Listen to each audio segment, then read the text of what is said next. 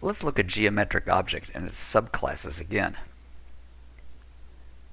In addition to getArea and getPerimeter, which are overridden in each of the subclasses, I've added to each subclass a method that is unique to that subclass. Here in Circle, I've added a getDiameter method that returns the circle's diameter. That's sort of a useless method, but I needed something. Here in Rectangle, I've added a getDiagonal method that returns the length of the diagonal of the rectangle. And here in Triangle is a method that returns the opposite angles for all three sides as an array. Let's take a look at this test program. We already know that this is valid. I can set a geometric object variable to refer to a rectangle object because any rectangle is a geometric object. Because this is, at heart, a rectangle, what I'd like to do is show what its diagonal is. If I try something like this, double diag equals shape.getDiagonal, and then print the result, this will not compile properly.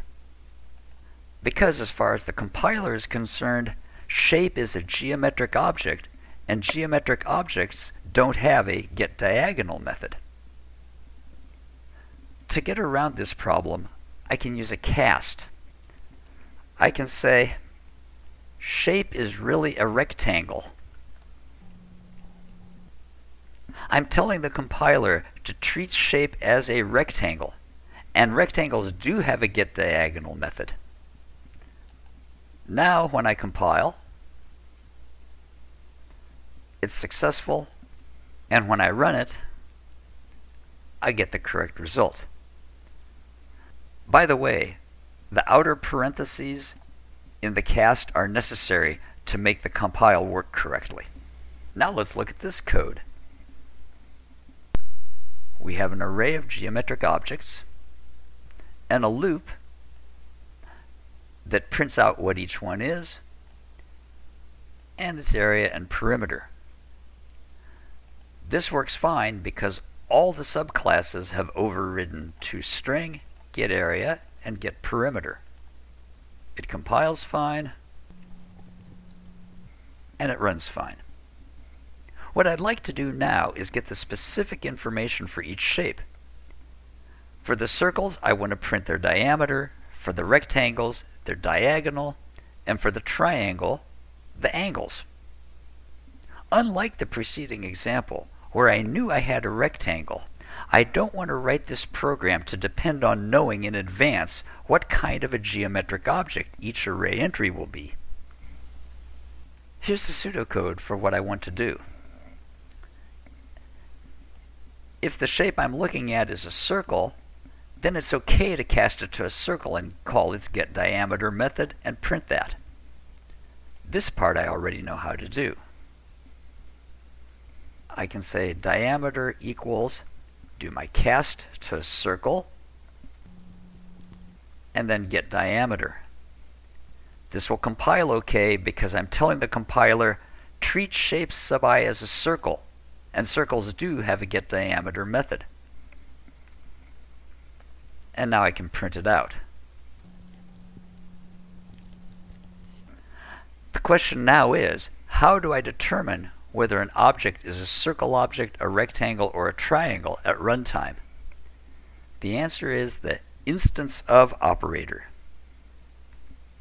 If shape sub I is an instance of the circle class, this expression will return true, and it means I have a circle.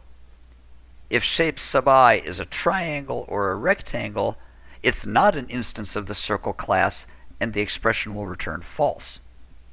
Similarly here, I can ask if shape sub I is an instance of rectangle, then it's okay for me to say diagonal is treat shape sub I as though it were a rectangle with a cast, and then it's okay to have the getDiagonal method call. and I can print out the length of the diagonal. To save some time, here's the code to handle triangles. Let's compile, and let's run. And there we have each of the shapes with its area perimeter and its specific information: the diameter, the diagonal, and the angles. The takeaway from this video is to remember how polymorphism works. At compile time, whatever class you used to declare the variable is the one the compiler sees. If you want to use a method that belongs to a subclass, you must explicitly cast the variable to that subclass. But before you cast, you need to make sure that the object really is a member of that class, and you use the instance of operator to give you that information at runtime.